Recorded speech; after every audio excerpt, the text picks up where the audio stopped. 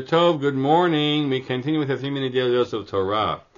So let's just finish off this storyline about the attempt to destroy the Moshiach of Israel somehow or another, right? The Savior of Israel, wherever he comes from.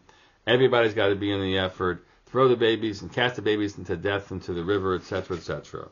So it shouldn't be lost on us. In the end, just the sweet irony, or just the hand of Hashem, obviously, and how this story concludes, which is that Moshe, we know, is born, and then after a few months, when he cannot be hidden anymore, his mother decides, takes an almost impossible decision to put him into a basket and put him into the river into which babies are supposed to be thrown to their death. He's placed and kept in life. And who finds him? I know this is not news to most of you, but who finds him? Bat Paro, who goes out to bathe by the river, and she finds his baby, and she brings him home, and Vatomer la Bat Paro helichet hayelad. I'm sorry, hold on a second. Batikach heisha hayelad batnikehu. Fine, right? V'igdal hayelad. That's what we get to, right? So for a period of time, the Moshe, we know, is brought back to be nursed by his own mother. The best clutch move ever to ensure that.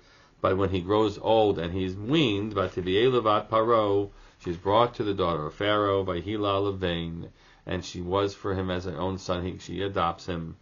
Vatikra Shmo Moshe, she calls his name Moshe. Vatomer Kim and Amayim Mishitihu, she said, because I drew him from the water, and that's an Egyptian name.